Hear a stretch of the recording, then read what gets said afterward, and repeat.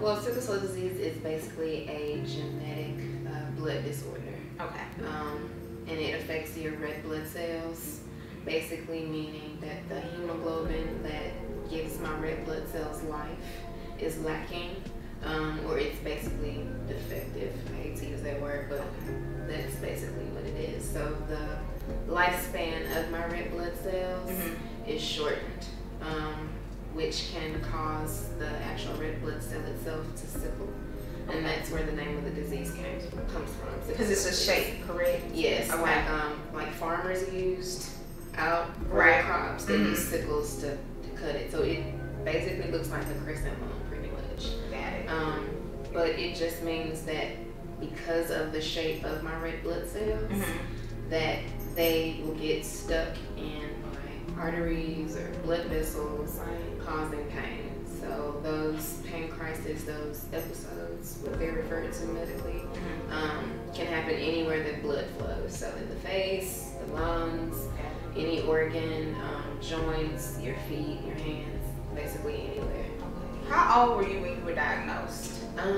My parents didn't know that I had sickle cell disease until I was an infant. I was pretty young. Okay.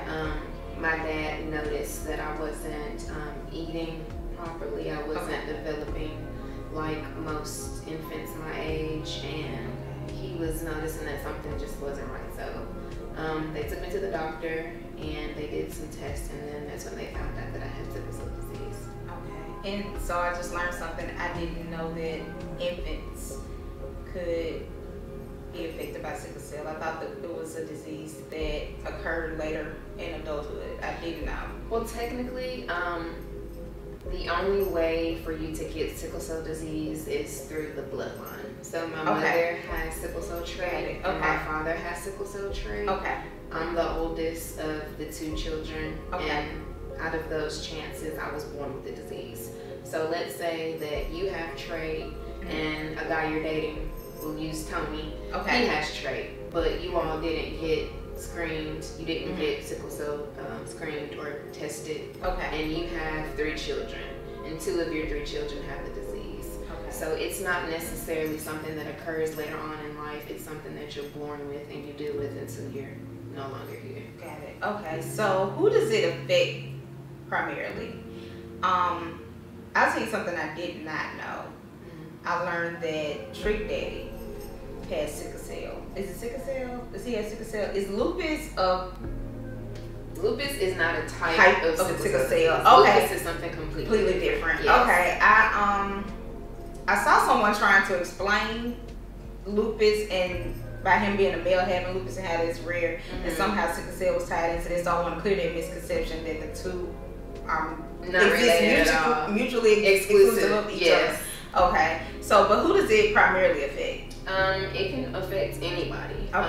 It is literally a genetic disease, so it depends on what runs in your bloodline can affect you later, just like cancer can, or high blood pressure, or diabetes. It's all genetic, so it affects people worldwide. There's a large population in the Philippines with sickle cell disease.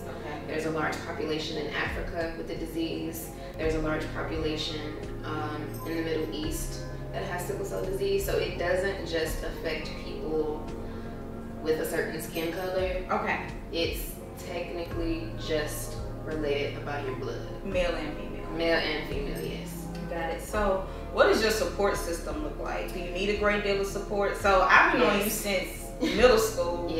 I've never seen you live a life that anyone else haven't lived, you know. So how does it affect your daily life? What does your support system look like? My parents really tried to make sure that I had a normal life, and I hate using the word normal because we all have different experiences with life, different exposures to certain things. But they really wanted me to live the best way I could in spite of having sickle cell disease. So as far as my support system, it's always been a very strong support system from my family. My mother has always been the person who was always by my side whenever I was sick, or whenever I had a crisis, or whenever sickle cell was always there trying to beat me down. She has always been there, and I thank God for her. But family has really been a very strong support for me, as well as friends. I have people in my life who have chosen to stick by my side in spite of me having this ugly disease, in spite of it being so sporadic and ruining my plans or changing my mood. They have decided to just stick by me in spite of that. So a support system is definitely needed when you're dealing with this disease. I think it's important also to have that relationship with a medical team. You need a great hematology doctor, you need a great PCP, and they need to have that relationship of being able to talk to each other about you as the patient. Because without that relationship, without that circle of trust, things can go awry really quickly. Because if I'm out of town somewhere, or if I'm traveling and I need to go to the emergency room, I need to know that my circle of trust is going to be there to support me, because I may not get the same care there that I can get here in Memphis. Got it. So continuity of care in regards to who your medical professionals are is very important. And that makes sense. And you were talking about your mom, and you said that your mom has sickle cell as well, so I'm pretty sure she has trait. My parents has a trait.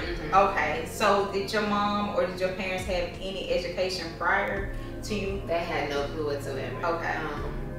When they discovered that I had the disease, all three of us were learning. Okay. So there were a lot of moments where they were afraid that something would happen, so I wasn't allowed to do something. I remember being in elementary school and wanting to join Girl Scouts and to be on the cheerleading team, and they were just like, well, you know, you can't do that, your sickle cell connected. So I was restricted from doing so many things growing up. They wanted me to live as normally as I could, but I was always in and out of the hospital. Like from elementary to middle school, it was always hospital, emergency room, calling the doctor. So they were, I think, more afraid of something happening to me. So they really didn't want me to be out and about like most children. So, and I'm pretty sure they were figuring it out as they went. And they were. It was new to them. And they're still learning, just like I'm still learning. As I'm getting older with this disease, I know that it's changing. And that's something that's scary, because I have SS, hemoglobin SS, also known as sickle cell anemia. So it affected me differently as a child than it does now as an adult. So I'm learning how to take care of myself now compared to then. And that's very hard, because people my age with this disease, we're slowly falling down in the numbers. So leaning on people that are older than me that have this disease is hard, and it's rare. We do have advantages of living past the life expectancies that we had before. But I'm also learning how to maneuver through life. I'm learning how to maneuver and still enjoy life living with sickle cell. So it's a challenge. So what does your self-care routine look like? Do you go to the spa? Do you... You know what? I learned as I got older that massage is something that really helps me. And I know that probably sounds like, I don't know, it probably sounds crazy, but when you think about it, massage is basically improving circulation. It's moving blood, it's moving things in that area of pain. So whenever I'm getting a massage, I have to remember that it's increasing circulation. So massage definitely helps me. Essential oils help me. Water has always been like a big part of my care. And as you can see, I have this huge bottle of water with me. So I mean, it's always been about hydration and eating well. And I've noticed now that I can feel the difference between me consistently eating fruits and vegetables versus skipping a day, or going out to eat with my friends, or going to like Chick-fil-A or Popeye somewhere and getting something fried, and then how my body feels the next day. Like, okay, I need to like increase my. Because I see your brother cook up stuff. And you know what? And you know what? He's a blessing. I love my little brother. He will fuss at me about if I don't tell him about when I'm sick, and it's like, it's not that I'm trying to keep it from you, but at the moment I'm just trying to focus on what's going on inside of me and fight back. So it's not that I'm trying to keep you out of the loop, It's just that in the moment, I'm focusing on myself. I'm focusing on me and what's going on. And at the same time, I also don't want to be a burden to my family and friends. So it's consistently... And you know you don't feel like a burden to your family, right? And you know what? As much as they say that, as much as they say we love you, we support you, we're going to be there forever, whenever you need it, oftentimes when I need help, they're the first people that I call. Right. And they're living their lives. They're working, they're saving money, they're going on trips, they're trying to improve on what they're doing. And I don't want to be a hindrance to that. So a lot of times people in the sickle cell community, we often feel, what's the word I'm looking for? We often feel like when we ask for help, it's too much. And it's not that we don't think we deserve the help, because if I'm asking for it, I'm at my last leg. I'm at the point where I know I need the help, that's why I'm asking. So I'm depending on you, but I've been depending on you for so long. And you don't want that to turn into them feeling like they're being taken advantage of. I can understand that. So oftentimes we do feel like we are a burden. So I try to handle things by myself, but when it gets to the point where I'm like, I can't do it by myself, I will call them.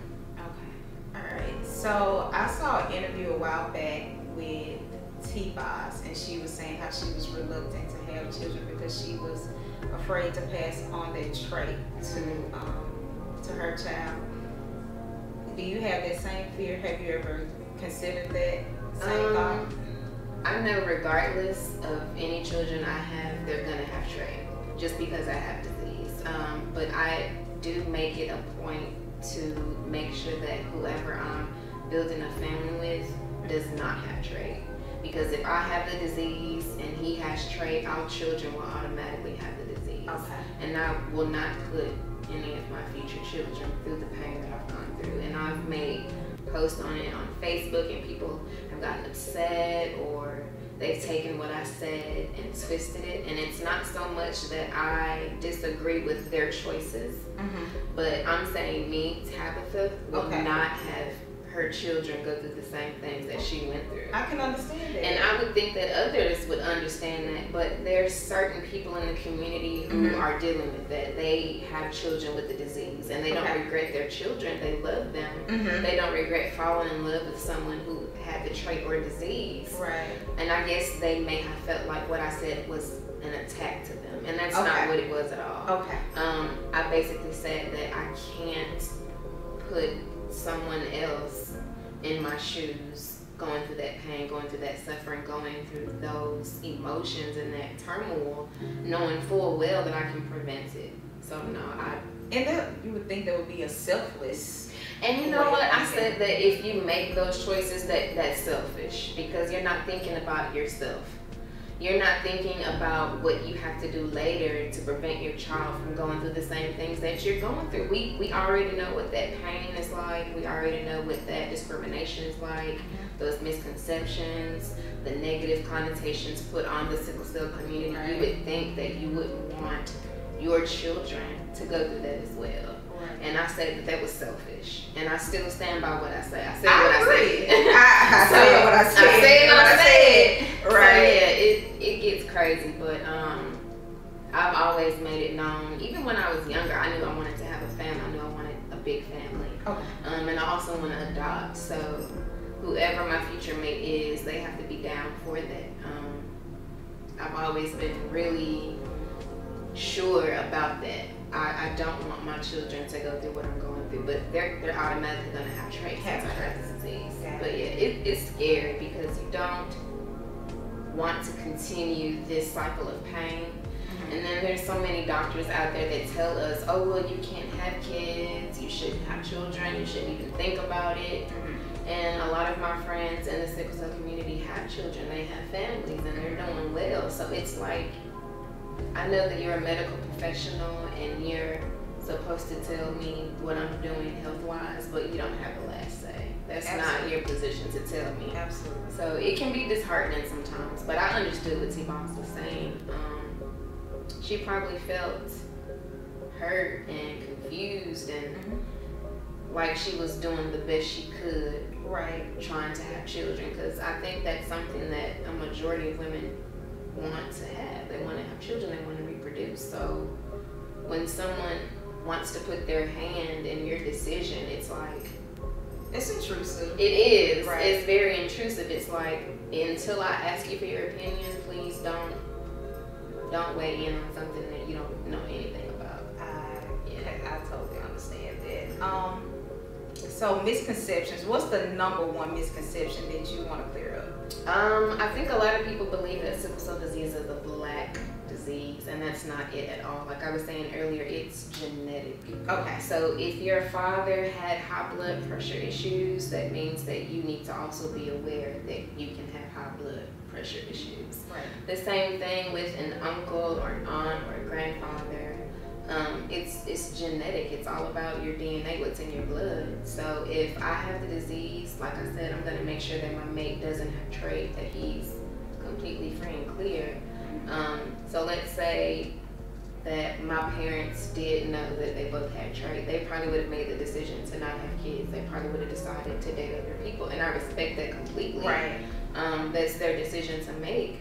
But they knew nothing about sickle cell disease. They knew nothing about trait. They didn't even know that that's what was in their DNA. So it's definitely a huge misconception that I get so sick and tired of hearing, that people believe that it's associated with skin color, and it's not at all. And I was one of the people that thought that, so I'm glad you cleared that up. I didn't know. And I mean, it's only because people aren't educated. Right. People aren't made aware that it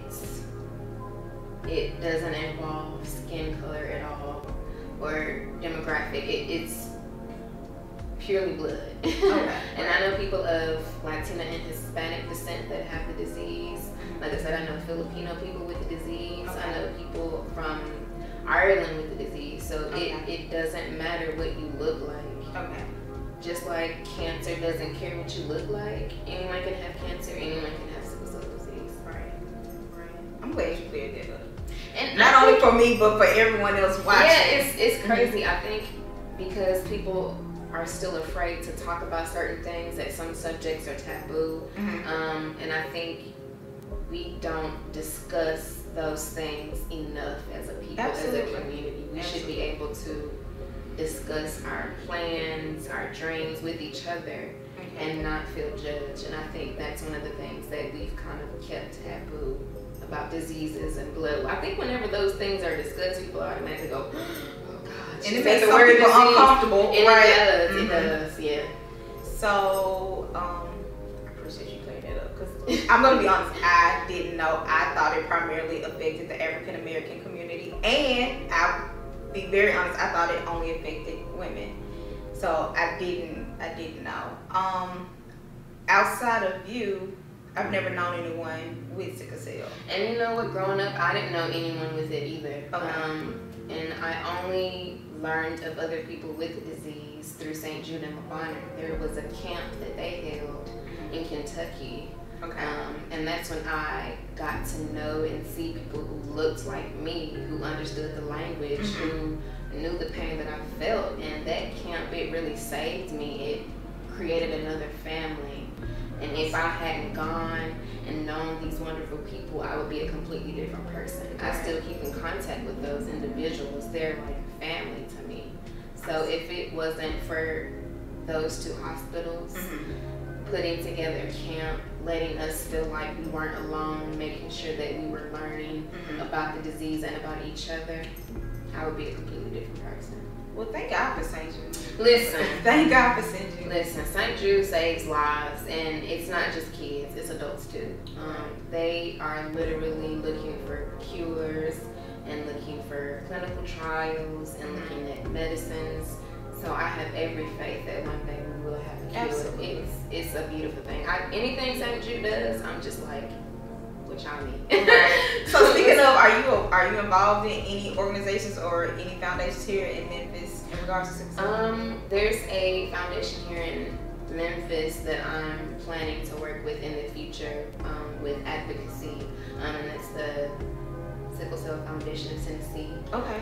And also, I always go back up to St. Jude to keep in touch with those people that created those bonds. And I also speak to the transition groups for sickle cell, the pediatric transition to adult care. So I'm always doing some type of advocacy work to kind of get the word out and educate people about sickle cell. Awesome. Anything else you want us to know? What do we need to know? That's a good question. I think I really wanted to discuss the fact that it's not a black disease, that it has nothing to do with skin color. And I also wanted to address the medical community. Whenever they hear sickle cell disease, there's always an eye roll involved, or they always associate us with drug seeking, or they automatically think that we are the problem child of the medical community, and it's all misconceptions, it's all discrimination. And I think until they learn as well that it's not just a black disease, that it's genetic, and that we're all human and we just want to be cared for, that maybe things will improve. But a lot of us get side glares or those looks because they automatically assume that we're drug seeking. And because of pain management. Yes, the pain management is probably the #1 issue that we deal with, because like I said earlier, our red blood cells are sickle shaped and they often get stuck in arteries or veins and they can cause damage. So they're trying to push through and they're somewhat stuck, and I can imagine they can hurt. Anywhere that blood flows, a crisis can happen. So I've had a crisis in my face. I've had one in my eye, I've had one in my hip, I've had one in my knee, I've had one in my back, my stomach. So anywhere blood can flow, you can have a sickle cell crisis. And because of that pain, because it hits you automatically out of nowhere, and because it's always generally intense and increasing and spreading, pain management is generally one of those things that we're concerned about. And a lot of times, if you've been dealing with this pain since you were 2, of course the medication that worked at the age of 2 isn't going to work at the age of 20. Because your pain tolerance has changed. The medications that they have given you have changed. So they're always working on something that will help manage your pain. But there are instances where they can give you nothing that will help. And I have many friends in the community who don't have pain-free days. They're always in pain. They wake up in pain, they go to bed in pain. They don't have a pain-free week. And I'm the complete opposite of the spectrum. I probably am in the hospital maybe 4 times a year. And it used to be a lot less than that. So now that it's increasing, I'm working on changing my care. So I do have pain-free days, pain-free weeks, pain-free months. And I know that that's a blessing because that's atypical of the disease. But when I do have pain, it's sporadic, it's out of nowhere, and it increases within the minute. So I can be feeling great at 5 o'clock, be getting ready for work or going out with friends or, you know, to spend some time with family. And at 5:30, I'm doubling over in pain. So that trip to the emergency room, that trip to go get help, they often look at us as if our pain isn't real. As if our pain doesn't really exist. As if we're acting, I suppose. Because we look like everybody else on the outside. We're disabled, but we look fine. So they often look at what is on our face or what we're wearing or what we're saying instead of looking at our blood work, instead of talking to our hematologist, instead of asking us what our plan of care And I would think that would just be formality instead of a lot of times they will gauge if we are there or if it's serious by if we're screaming. And if I've been dealing with this pain for... I can tolerate it without screaming.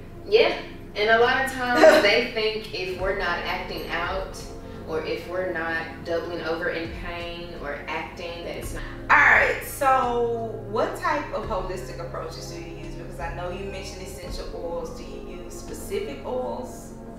Essential oils are amazing.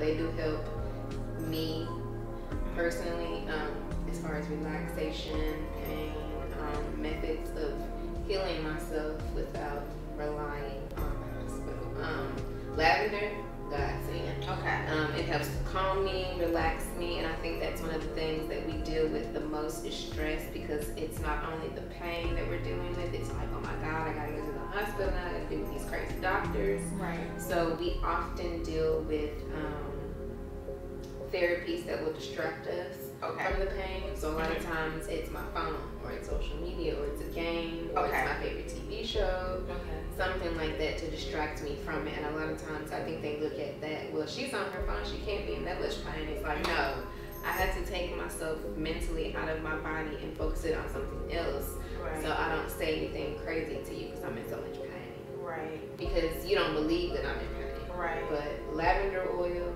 godsend, I thank the Lord for it. Okay. Frankincense, essential oil, and when it's mentioned in the Bible, I never knew that frankincense was an oil, but it works for everything. I love frankincense. Peppermint works as well. I know that's good for respiratory. Peppermint is. Yes.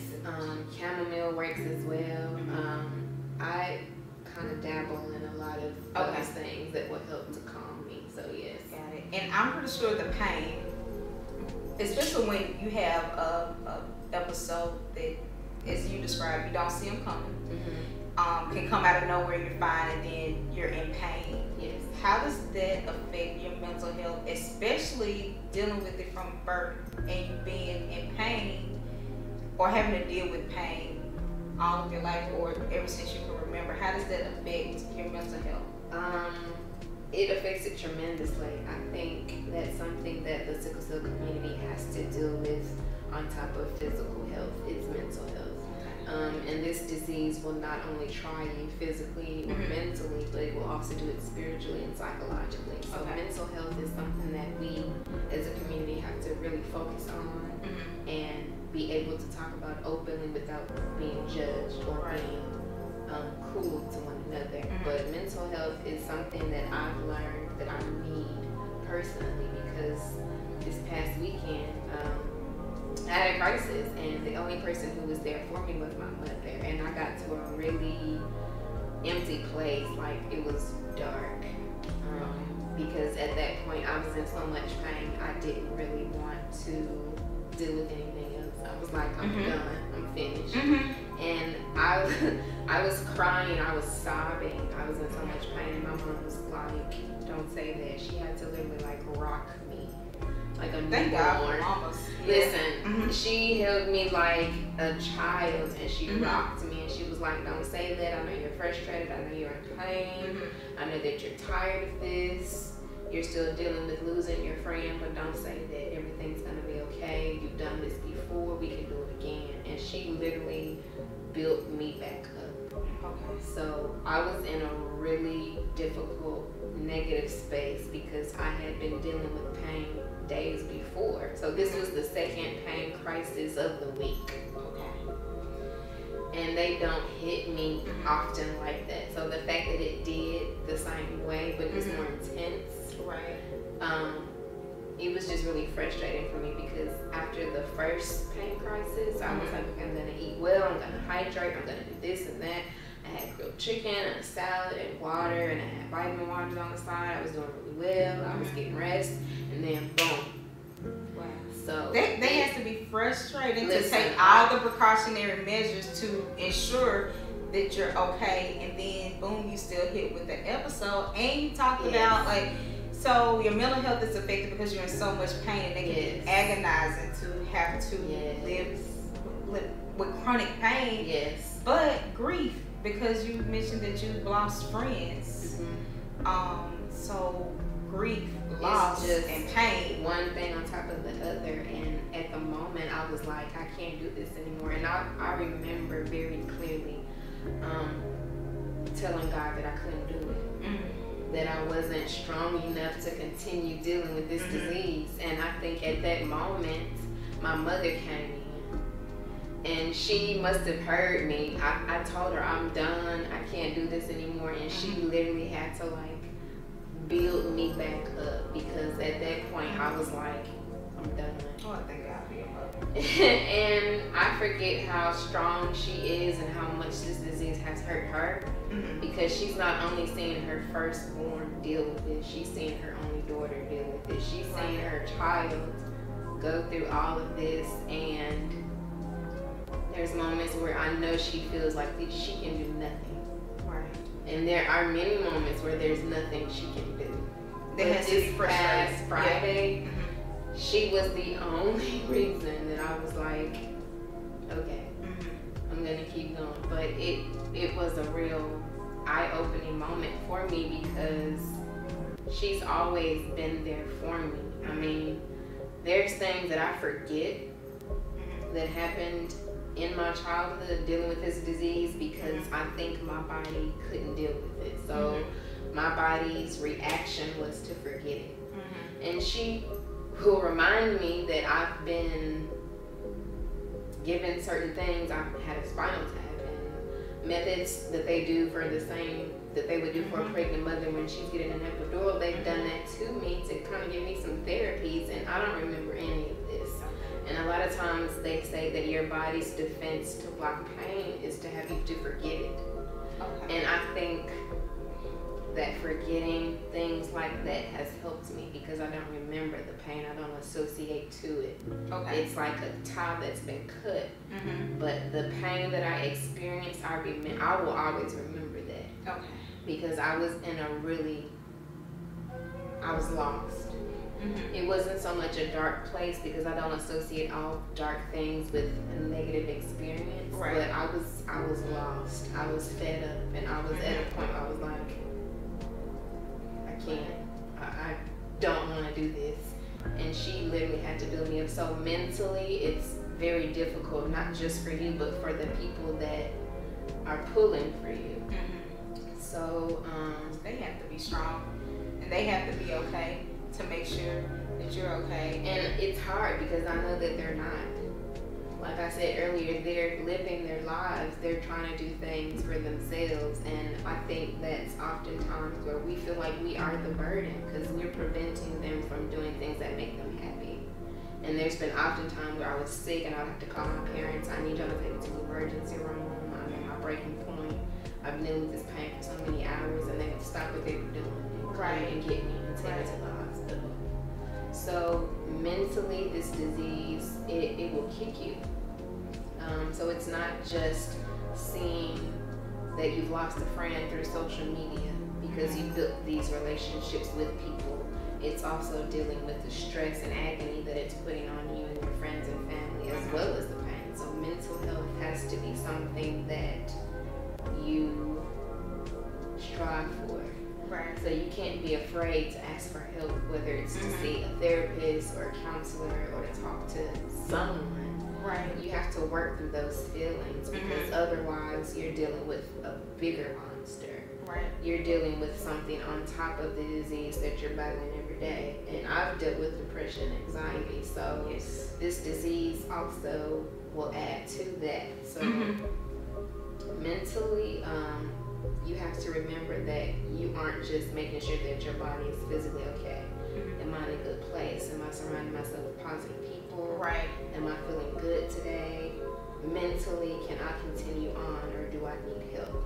So you also have to think the same thing spiritually and psychologically. Can I continue doing this, striving for better with this disease? And that's difficult. So what is your spiritual routine? I know that we had a conversation about the church, and like you, I don't go to church. I'm okay with visiting, but I don't go to church. I've always said, and I know I mentioned to my friends over the past weekend, I feel like God communicates to me through music, and I feel like that's the way we speak to each other. I don't feel the need to go to church, but I believe in prayer. I believe that prayer is powerful, and I pray daily, and I do have a spiritual routine. What does your spiritual routine look like that's outside of church? I do enjoy going to church. I was raised in the church, but I know that prayer doesn't always fix everything. And I know that as a Christian, as a woman living in the South, we're always told that, oh, just pray about it. But there's instances where I need more than prayer. I need love. I need you to talk to me. I need you to understand what I'm dealing with. I need you to actually at least pretend that you care. Understanding is key. And a lot of times people don't want to understand. They don't want to go out of the scope of what they're dealing with. And like I said earlier, I think that we're kind to others when people are unkind to us. So when people try to understand me or want to learn something from me, I think that's the biggest way to show love. But prayer does help me. But there are moments where I know that my communication with God is more important. I should know God like I know my mother, like I know my friends. And if the church was to go away, I still need to have that relationship with Him. But I also need to make sure that I'm okay outside of that spectrum. That the church, that religion can help me spiritually, but I need other things to also aid in my care here. And I think that's really, for me, that relationship with my family and friends. I have people that I can call and say, I need prayer for this person dealing with that, or I need prayer for myself, and they will stop what they're doing and they will pray with me. But I also know that the people who accept me for who I am, positive and negative, them being there for me helps me. So those people that I call my family, they're legit there for me. So they accept me for everything that I am. And I think everyone needs that relationship, especially if you're dealing with something chronic, like sickle cell or lupus or something like that. Support systems play a huge role in your healing. They're vital. And there's been instances where I would get sick when I was out with friends, and they would get together and come and take care of me as a unit. I was over my godmother's house. This was Thanksgiving last year, I want to say maybe 2016. Okay. And I had a crisis right after we ate. I was on my way home, and I was like, oh my God, I don't feel good. Something's wrong. Like everything from my shoulders down to my waist started to hurt. So I was like, okay, can I make it home? And I was like, we're going to keep pushing. We're going to make it home. And then that pain started in my chest. And I was like, okay, no, I got to turn around. So I turn around. And by the time I make it to her doorstep, I can't breathe.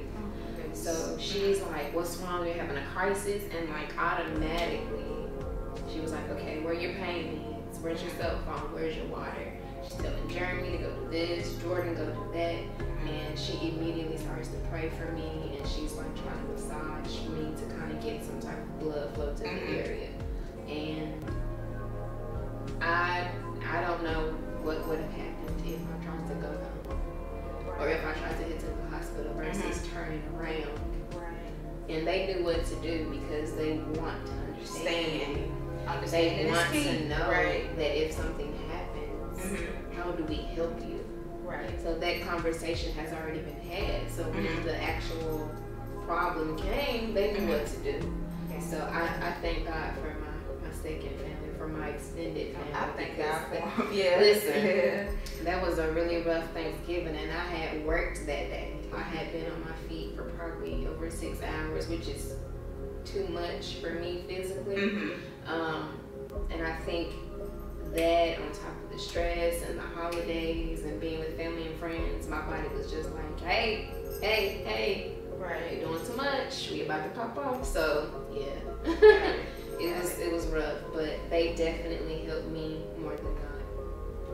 So I'm appreciative of you coming and helping us understand, because you educated me so much you just don't know. And I hope to, if I'm ever in a situation, whether I'm around you or anyone else that battles with the disease, that I will know what to do, because I have some form of education.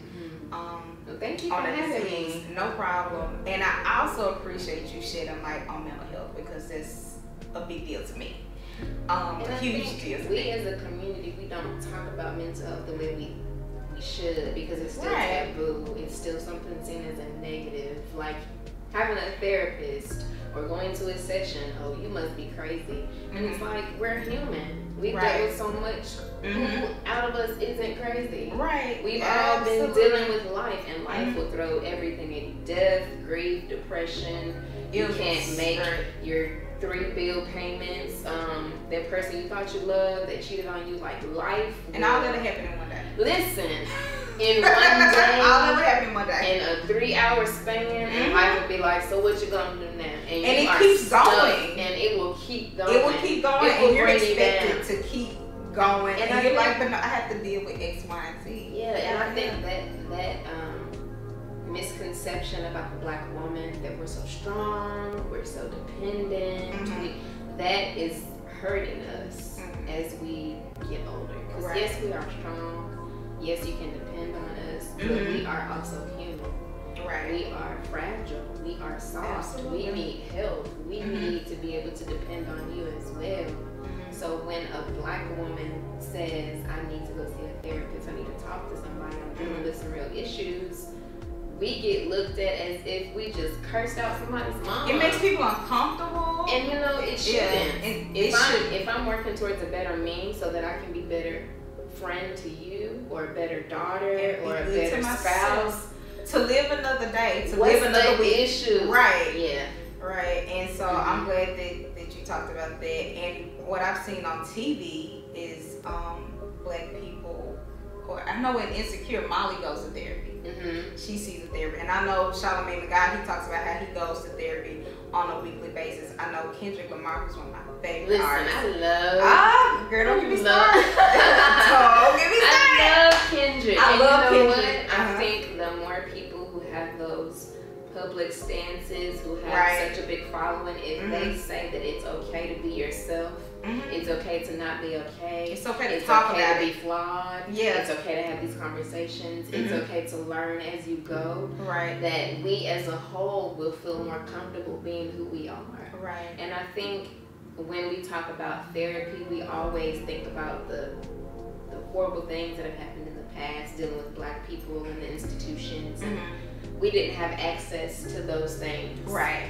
We were often told, pray about it, because, you know, like you said earlier, the church was our only way of dealing with those issues. But now that we have the access to do and things now, right. and the resources, right. and we have people that look like us who understand what we're going through to help us, it's different. So we should approach it differently. Right. And I think those conversations are vital because, like I said, I'm not only dealing with sickle cell disease and depression, I'm also dealing with being black in America.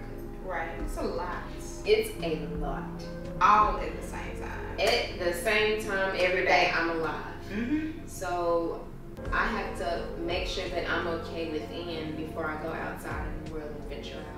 Right, because it will show up in the world, and it affects how you treat others. Yes. And it affects your work relationships. It affects, it affects everyone around you. So thank you for shedding light on mental health and associating it with sickle cell. Because I mean, if I had sat down and just gave it thought, then I would have been like, okay, well, I'm pretty sure they can be depressing at times, but most people don't associate chronic illnesses with depression, anxiety, because it will, the chronic pain and all of the medical treatments and the hospital visits, calling off from work, all of that will affect your mental health. So I thank you for raising that point. I appreciate it. Thank you for asking. Where can we follow you? I'm on Facebook and Instagram and Twitter. Okay. Facebook, it's Tabatha Marmon, and I'm basically just talking about what I'm doing. It's some of my personal life, but it's also me advocating for sickle cell, so it's a little bit of everything. Instagram is more of my modeling life. So I just leave Instagram for that, and Twitter is a little bit of everything. So I think as much as I talk progressively on Facebook about dealing with this disease, Twitter is like my, let me just vent for a little while. Because there are posts where I'm talking about my depression. There are posts where I'm talking about I'm sick of being in America and feeling like I'm nothing. And there are posts where I'm like, man, sickle cell just doesn't get any love or respect. So it's a little bit of every aspect of me. And that's at Gemini Cutie? My Instagram is Gemini Cutie Pie. Gemini Cutie Pie. And then on Twitter, it's Janelle. But I think that's right because I haven't been on Twitter in such it's been a minute. I need to become more active, but I think it's Janelle. Janelle. That's my handle, I believe. Got it. Well, I appreciate you so much for educating us. And we will be back together again for an Insecure review. Yeah. Which is my favorite show. That's my show, yeah. Listen. Right. I can relate to moments Issa so where I'm like, much. Issa, are you me? Yes. Because I feel like I'm you. Right. In a different body. And there's moments where I really relate to Molly too, and I'm just like, Molly's getting on my nerves. Like a black girl issue. Like, we are just, all of us. Especially with relationships. Listen. And still finding your way in your 30s. Because in your 20s, that's when you're supposed to figure everything out. So you'll be established in your 30s. And but then you know what? The 20s isn't really for that. Your 20s is for fun.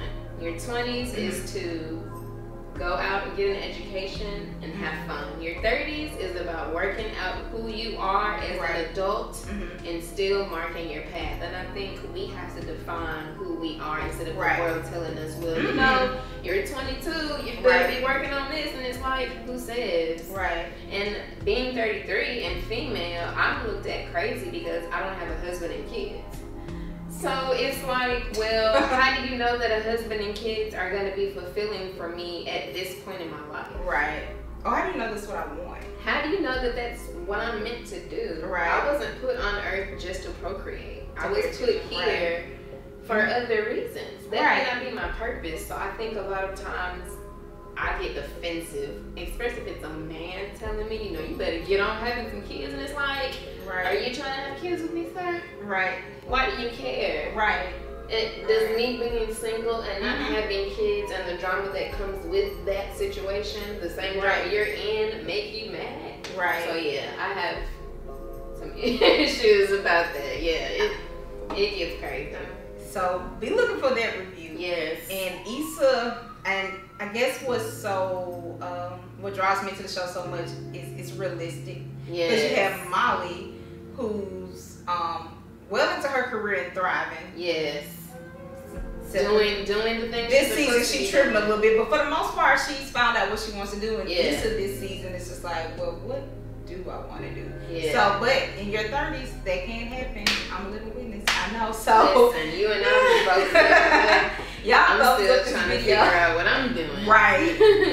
Every day I question, am I supposed to be doing this? Maybe I should try something else. And I'm like, should I still be thinking about trying something else in my 30s? Like, of course, that's the perfect time. Shouldn't I just know what I should be doing? No, you don't have to know. The people who do know, great. They probably had a plan set out. But we all don't have that same plan. We all haven't had those same experiences. So we have to look at ourselves and what we truly want in life. Are you going to be happy career-wise? Are you going to be happy in your social life? Are you going to be happy spiritually? And if you're not, go do the things that make you happy. And I had to learn that personally, that the things that other people want from me don't necessarily have to be what I do. Okay. And we have to be okay with it. Have to be okay with it. We have to be okay with it. And you have to be okay with the people in your life that is not supportive. And that's where I am. I'm still learning that lesson. Me too. It's a hard one too. And it is hard. Because I value my friendships so much. What? I value my friends more so than family because these people have chosen to love me in spite of who I am. They're not looking obligatory. You know, like, hey, you're family, so I kind of have to do these things for you. No, they choose to be there. So I treasure my friends so much more because of that.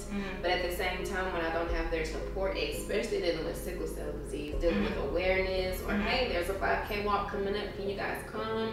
And I don't get any support, it really hits me, and I'm just kind of like, what do I got to do? I've begged on social media, I've pleaded. I've been to every wedding, every baby shower, every anniversary celebration dinner to support my friends and family. But when it comes back to me receiving that support, I get nothing. So I'm still learning that lesson that it's okay if they don't see the passion that I see. Okay. Because they don't have my vision. They don't look at it from my eyes. And like you said, if you're not affected by something, you don't understand. Yeah, it's not in the forefront. Right, it's not in the forefront, and you don't understand how it affects your life. Right. Understanding is key again. So yeah, that's just something I'm learning. It's a hard lesson, like you said. It's very difficult to understand. Painful. Yes. And in your 30s with growing pains, it's like, what? Yes, this is we are in the growing pains. Yes, this is my 30s, especially 33. Yeah. My birthday's in January, so we're in September. Yeah. So I still got a little ways to go to my birthday, but 33 has been so rough. Yes. But I'm so grateful. I'm so grateful because it's made me a stronger individual. And it's brought some amazing people in my life, and I've learned to be strong enough to let people go. And I think that's something that I'm dealing with now, that as much as I want these people in my life, they may not feel the same, and that's okay. It's dealing with the rejection. So that's where I am. And like I said, it's growing pain. So it's like, okay, I love this person, but how do I face this? How do I handle it? So that's where I'm at too. So yeah, it's rough. Shout out to us. Right? Y'all, thumbs up this video. We're gonna stop right here because the camera cut off on us earlier and we were talking and we didn't know and we thought it was over. So we're gonna end it here. I think this is a good stopping point. So make sure y'all follow us on Instagram and I'll put our information below. So make sure y'all follow us, thumbs up this video, subscribe to my channel if you have not already, and be on the lookout for our Insecure review. I'm not sure if it'll be episode 5 or 6. Hopefully it's more than 8 episodes, but I'll see y'all later. Bye, everybody.